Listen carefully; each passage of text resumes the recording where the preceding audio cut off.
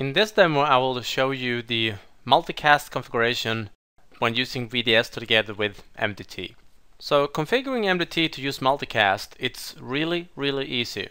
As long as you have the initial Windows Deployment Services server up and running, it's basically a checkbox. To enable multicast, I will go into my MDT production share, I will go to properties, and I will select this one, enable multicast for this deployment share.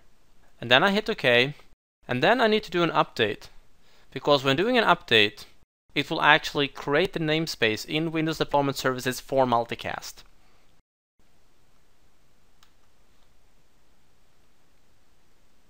Now if I go to my Windows Deployment Services console, in multicast transmissions I actually have my MDT share MDT production $. Let's go ahead and start a few Pixie clients and then go back and review how they are being deployed. So now I have actually started 3 different clients deploying them. Let me go to one of them. As you can see, this client says running action install operating system, and you can see attempting multicast transfer.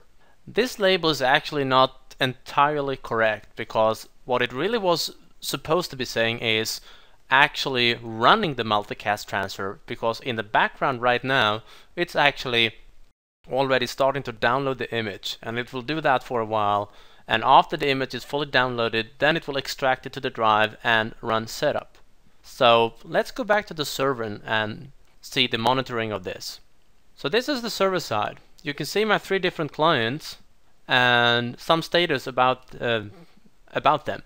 You can see the download speed, how long in the process they have been downloading that image, etc.